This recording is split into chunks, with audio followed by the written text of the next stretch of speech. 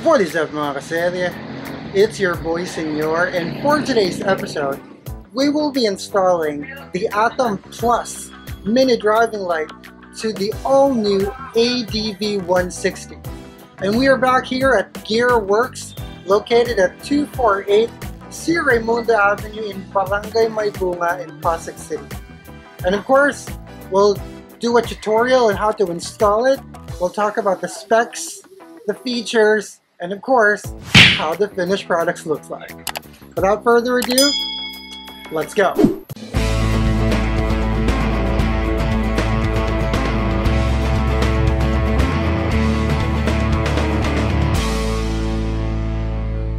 So let's talk about the specs of the Atom Plus mini driving light that we will be installing today. So this comes with 35,000 lumen, 30,000 hours, 20 watts bulb, and it's made out of a Korean lead chip. And this will cost you 4,000 pesos. And the other things that you need would be the switch and the other stuff here. And this will cost you 1,850. So guys, you remember Papi Albert, right? Our master mechanico. He will be the one to install the Atom mini driving light to the ADV 160. Take it away, Papi Albert. Ngayon, papakita ko sa inyo paano magkabit ng mini driving light Atom dito sa new ADV 160. So sa mga gusto magpakabit, visit kayo sa bagong shop namin.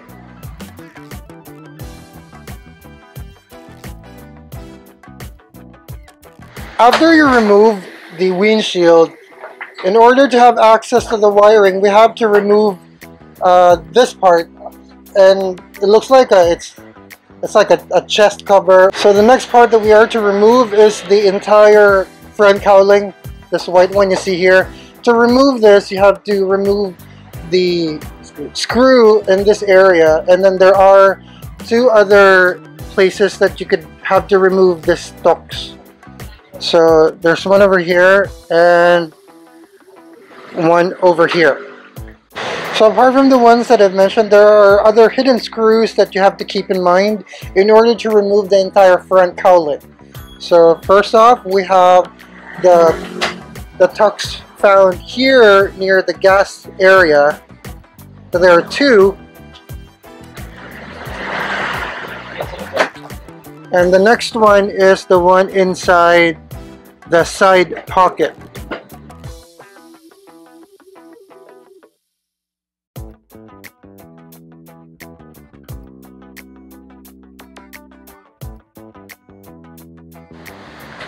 Since all of the screws has been removed, it's time to remove the entire front cowling.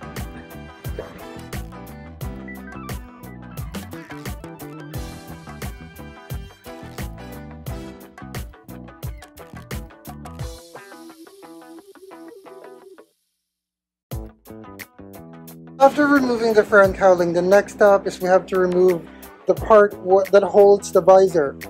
And in order to do so, we have to remove this screw and this screw right here. So there are a total of 4 screws that you have to remove, 2 on each side.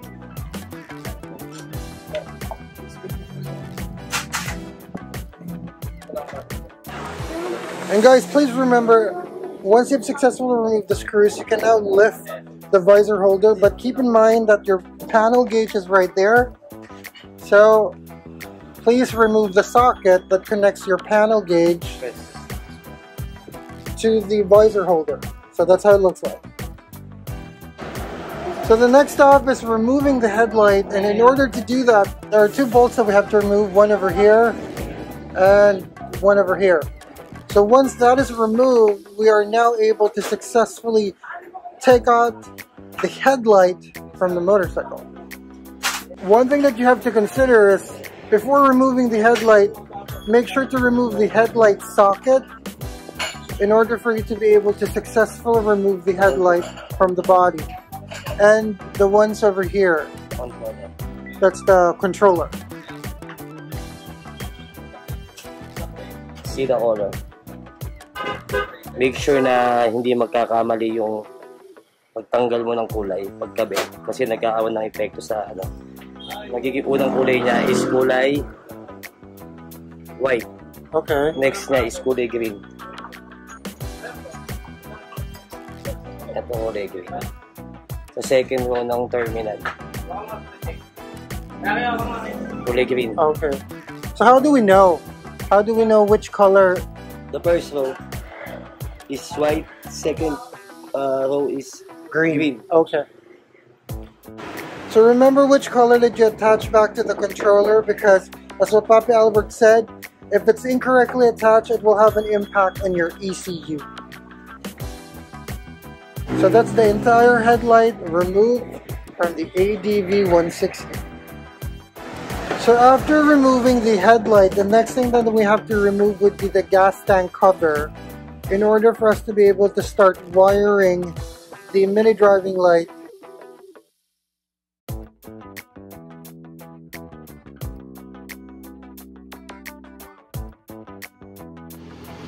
There is a body clip here, a body pin,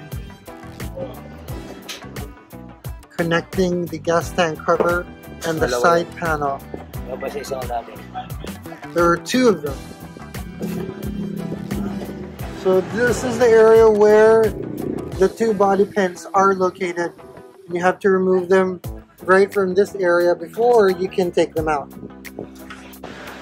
Now that the gas tank cover has been removed, we are now going to install our relay in order to be able to start installing the mini driving light. First thing that we need to prepare is the relay for the mini driving light. How do we do it, Papa Albert? First, magamit ako ngayon ng Bosch relay, which is mas maganda yung mismo ano niya, quality niya. At the same time, dati ang ginagamit ko nung before nagwa-wiring ako, puro terminal. Pero napansin ko, katagalan yung mga terminal, nahuhugot siya pagtagal. Nagkakaroon na ng corrosion, tapos minsan nayuyupi, nagulos siya. Kaya nangyayari, nawawala yung contact natin sa mismo mga accessories wire natin. So kaya ginagawa ko, hinihinang ko na siya ngayon para mas sure na hindi talaga mahalta yung mismo wiring natin. Tapos gumagamit tayo ng heatsink na wire para hindi na electrical tape, mas okay siya. Pag nilagay natin siya, hindi na para umangat pa yung electrical natin at hindi magkaroon ng grounded. Katagalan, umiinit, yung electrical tape, kusang bumubuka. So, gumagamit tayo na heatsink ngayon para mas safe, para hindi magkaroon ng grounded. Gaganyan mo lang siya, kita mo, para mag-seal. Kung may blower kayo, mas okay. Pero kasi ako, mas prepare ko kasi yung ganito. So ayan, mas ano siya, mas okay yung ano niyan. Hindi siya gatagal siya magdidikit, hindi tayo matatanggal. Yan. Lalagay tayo ng fuse box. Ilalagay natin yung fuse box sa mismong relay natin. 10 amperes. Although meron naman sarili fuse box si Atom, mas maganda meron pa rin tayo sa fuse box para mas safe yung ano natin, wiring diagram natin. Ito kasi is fuse box for the connection sa motor natin para hindi magkaroon ng void warranty o magkaroon ng malfunction yung problema sa electrical na wiring ng natin, ng motor natin. Kasi itong fuse na to is para kay Atom lang to. Yung sa mismong aparato ni Atom para hindi masira. Itong fuse na to is gawin naman natin to para naman sa motor natin na nakakonect tayo na accessory sa kanya. So, dalawa yung fuse natin. Isa kay Atom, isa sa motor na ipag-connectahan natin. So, magkaroon ng problema yung ginawa natin kuryente, mga tit ng taga, matikit sa body yun, yung mismong positive. Walang problema, puputok lang yung fuse. Hindi maapektuhan si ECU, hindi maapektuhan yung mismong harness wire natin.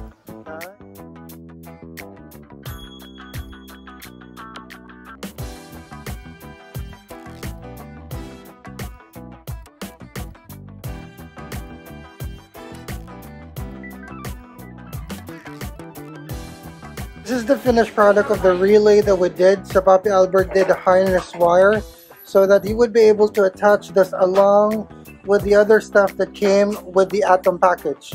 So, Papi Albert, what are we gonna do next? Ito yung ginawa natin na harness wire for the safety of our unit. Ito yung relay, tapos ito yung mga connector niya. Tatap natin dyan sa mismong unit natin. Ito yung sinasabi ko kanina na if ever nagkaroon ng problema sa harness wire, meron siyang fuse na puputokin, hindi ma-apektuhan si unit natin. So, ito, tatap natin itong balas ni atom dito sa ginawa nating relay para palakasin niya yung supply ng kuryente ni relay. Kasi kung hindi tayo gamit ng relay, hindi natin mapapalabas yung mismo magandang kuryente o yung mas malakas na ilaw ni atom. Kumbaga naka-atom ka nga pero yung ilaw mo parang ordinaryong ilaw lang din. Hindi mo mabibigay yung tamang supply ng kuryente o yung voltage ng tamang kailangan niya para mapalabas natin yung tamang ilaw o yung lakas ng ilaw. So mamaya papakita ko paano natin i-install to yung ginawa natin. So si atom, may sariling fuse box. Si unit natin for accessories wire, may sariling fuse box.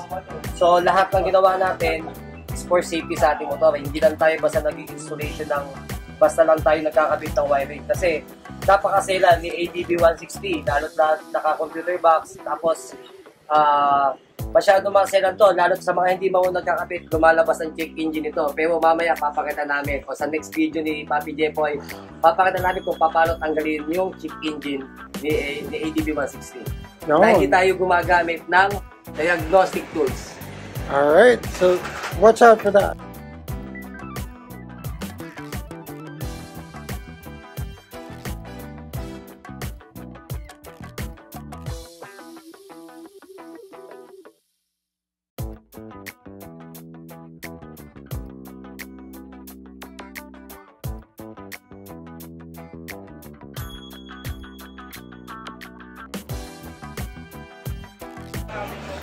So guys, we are now done installing the relay to the ADV 160, including the harness wires that Papi Albert has attached to this motorcycle. And the next stop is installing the actual switch with fast light and the actual atom bulbs. And Papi Albert will explain what he did to the wiring. So, ito yung natin. Ito yung relay natin. Nakakonect siya dito sa fuse box. Ito yung sinasabi kong meron siyang sarili fuse box kasi papunta siya ng accessories wire. Ito nakikita niya meron ako isang wire dito. Ito kasi nakakonect sa accessories wire, which is wala tayong pinutol dyan, wala tayong in-splice dyan. Plug and play lahat to para hindi na-void yung warranty na kasi inaano ng may-ari nito, ayaw niya ma-void yung warranty. So wala tayong splice, wala tayong cut. So lahat yan nakasakip, naka-plug and play lahat ng ginawa natin. So ito yung pinapaliwanag ko kanina. Ito yung fuse box ni relay para if ever na itong tinap natin na wire form accessories wire magkaroon ng problema, hindi maapektuhan si unit. Ang unang masisira sa kanya is si fuse box. Si fuse natin is 10 amperes. So, ayan siya. So, this is naman, ang pangalawa naman natin is for the atom mini driving light. Si atom kasi is meron tong warranty. So, ngayon, kung mali naman yung pagkakabit natin ng atom na to, pababoy din ng warranty ni atom. So, ito yung top pinaka ginawa natin. So, ito si atom, nakatap din siya dito, papunta dun sa mismong battery, meron siyang sariling fuse din, which is 10 amperes din.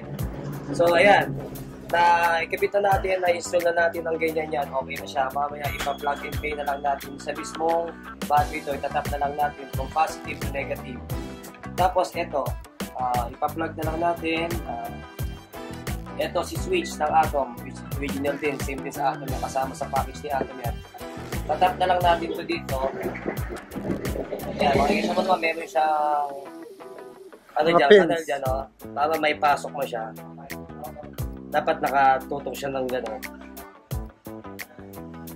Okay. Tapos saka mo siya ilala. So, ayan na siya. Meron na siyang high and low with passing light. Tapos, ito namang may makikita ka naman dito kay relay natin na meron siyang 4 na wire which is i-connect naman natin itong isa pang panibagong balas ni Atom. Ganun kay-special ko si Atom at kaya ganun siyang kamahal. Ayan, meron siyang 4 na wire. Tatap natin yan dito. Tatap natin yan dito. After that, pagtapat natin yan, meron pa matitirang isang socket.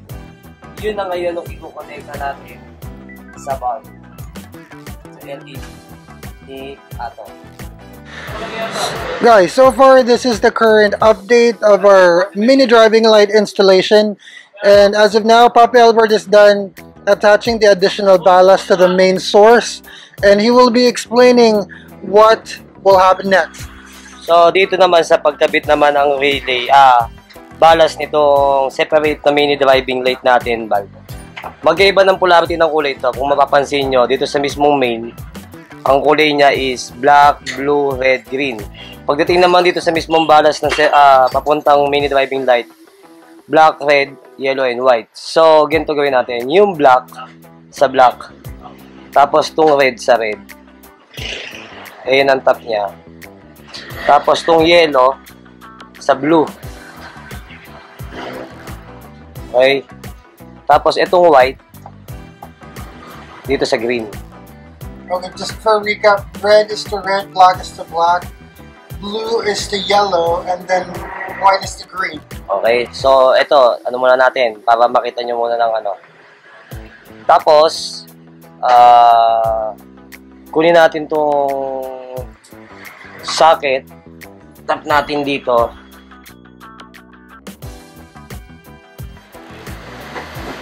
Para sa mini driving light. So, ito siya. Tapos, itong isa naman, ito na yung switch. Ito yung switch niya. Tap natin dito. Yan.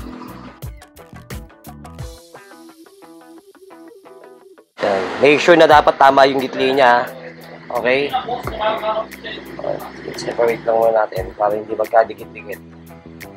Kaya, importante pag kayo magte-test ng ganito, mas uunahin yung balutan, yung mismong black.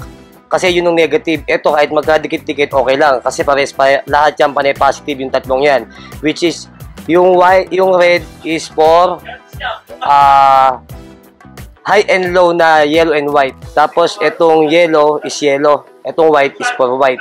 So kahit magkadikit-dikit, okay lang. Basta isip nyo lagi yung black, dapat nakatalop yan. Para hindi magdikit ito. Dahil pag nagkadikit ito, although meron naman tayong fuse box na puputok siya, kaya lang mas maganda yung safe pa rin tayo sa ganyan. So ayan na siya. Pagkatapos nito, punta tayo sa battery. Tatap na ngayon natin yung mismo positive and negative sa battery. Negative, ito yung fuse box ni mini driving light. Ito yung fuse box ng accessories light. Yan, nakatap na siya dyan. Mamaya ayusin natin yan. Kuba, for example mo tayo testing. Okay, naka-on na siya.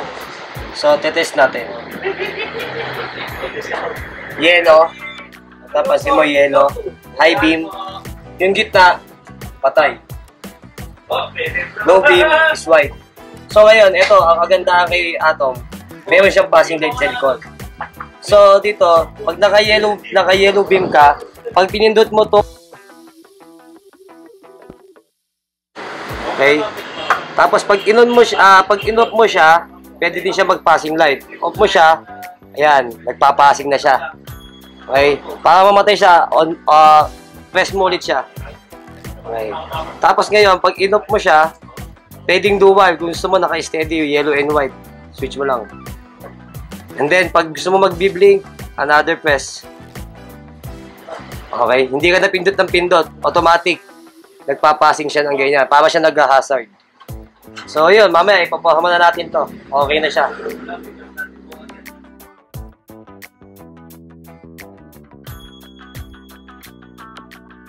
This is how the wiring looks like after the installation. And as you can see, it's very neatly done, and that's one thing that's good about Papi Albert. It's really good when it comes to wiring, and make sure that when you open it, it looks nice and it looks clean. You don't see a lot of wires running around, so that's always a kudos to him. So now Papi Albert is putting back the headlight, because we're done attaching the mini driving lights here over at this area and I will show you how the finished product looks like once everything is done. And we are also going to do a real life test on how strong and how bright the Atom Plus mini driving light is at night.